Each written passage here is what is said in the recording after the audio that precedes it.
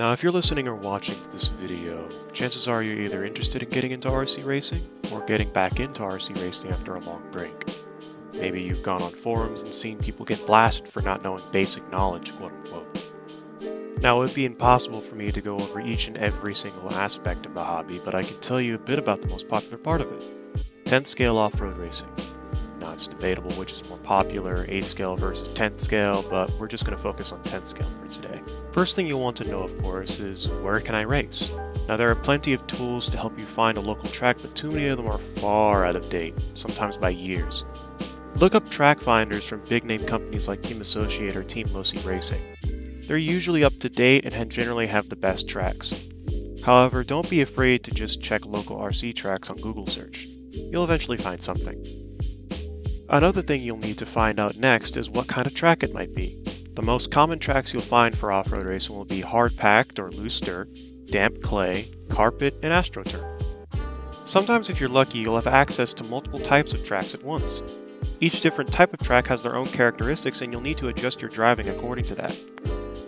The best way to start off is just to look at what everyone else is running. This is a hobby where going against the grain isn't really going to help you. People are running slicks, then you should run slicks. I've never personally seen someone tell someone off simply because they wanted to see what they were running. Generally, people are willing to help you out in this hobby, and if they aren't, then they're not the kind of person you want to hang around anyway. This sort of mindset also extends to what kind of brand of RC you should run as well. The brands you'll mostly find running most tracks will be Team Associated, Losi, Tekno, Schumacher, Kyosho, X-Ray, Yokomo, and sometimes Serpent. The most popular you'll find in the US would be Team Associated and Losi, so I'd recommend you start with one of those. Specifically Team Associated because of just how common parts are for them at stores. However, just like I said before, it's best to run what others run as well. If you go to a track where everyone decides to run X-Ray or Serpent, then get an X-Ray or a Serpent. There's also the debate as to whether or not to get a ready-to-run or a kit.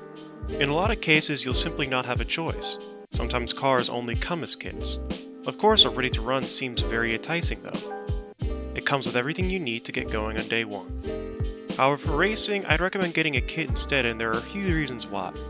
First off, there's the concern of repairs. Building a kit will give you more experience needed to work on your car if something needs to be changed or more likely repaired. You'll know how things are supposed to fit together, you'll know how the car is supposed to feel, and you'll have a basic understanding of how to set them up. Then there's the question of upgrades. Lots of times, RTRs don't come with upgraded parts like aluminum servo horns, aluminum turnbuckles, aluminum really anything at all. It's usually all made out of plastic. Whereas kits already come with all of these things. These same things that you're eventually going to put onto your RTR anyway to make it race ready. Long story short, you might spend more upfront on a kit and everything you need to make it go, but you'll have enough experience and equipment to last you for years to come. It's also important to note that when it comes to RC, you usually get what you pay for. If you buy a small, cheap servo, don't expect it to last in something like a short horse truck or a four-wheel drive buggy. Sabak is the go-to brand when it comes to servos. Coreless and brushless servos are the best you can buy and will provide the best torque and speed for your applications. For 10 scale racing, speed tends to be more important than torque, so apply your wallet accordingly. As for motors and ESCs, the most common you'll find will be Reedy, Hobbywing, and Tekin. Tekin being a little bit more high-end. These three are very easy to work with and program to your liking. As for transmitters and receivers, the only really important part is to make sure that all of your receivers are the same brand and to get a transmitter with multiple model memory. That way you don't have to switch between transmitters and receivers over and over again. I won't spend too long on batteries other than that you'll want to run a shorty pack like this with bullet connectors that go straight into the terminals. Speaking of classes, there are a few I want to touch on, but keep in mind that each of the classes has a stock and a mod class.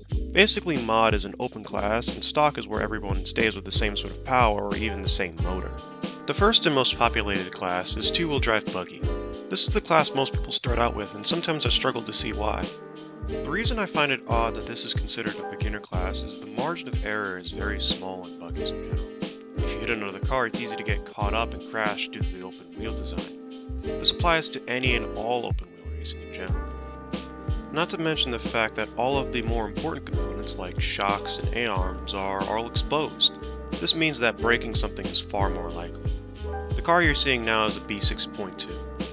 You're gonna see a lot of them and Team Associated in general in this video. Next up we have short course trucks. Stock classes on this tend to be a little bit more powerful than two-wheel drive buggies, but they do weigh a bit more.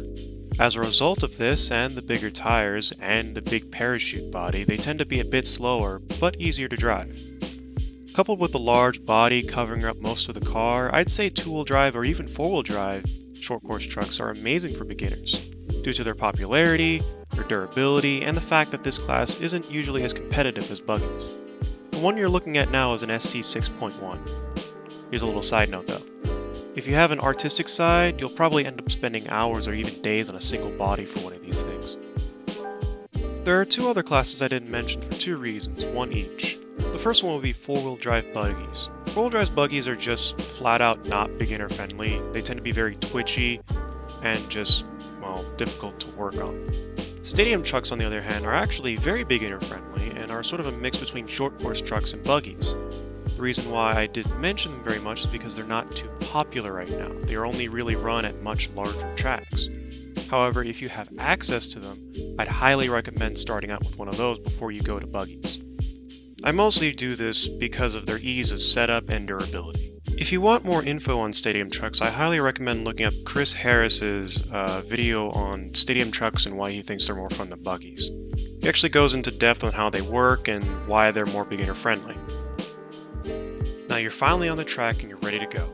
What are some things that can help my chances? The first thing everyone is going to tell you is to race your race, or to race simple. In qualifying, it's just you versus the clock, so there's no need to worry about other drivers. In the main races at a club level, 9 out of 10 times, the person that wins is the one that makes the least mistakes, not the one with the fastest lap time.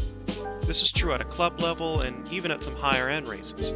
Don't take unnecessary risks, don't get caught up in pile-ups, and try to avoid flipping. I spent some time being angry at slow marshals when someone told me, if you don't like getting marshaled, just don't crash. Of course, that's easier said than done, especially if you're new. But if you try to keep it simple and don't take any unnecessary risks, you'll more than likely end up on either the podium or even the first place in a sportsman class. So those are some basics on how to start RC racing. Thanks for watching, and I'll see you later.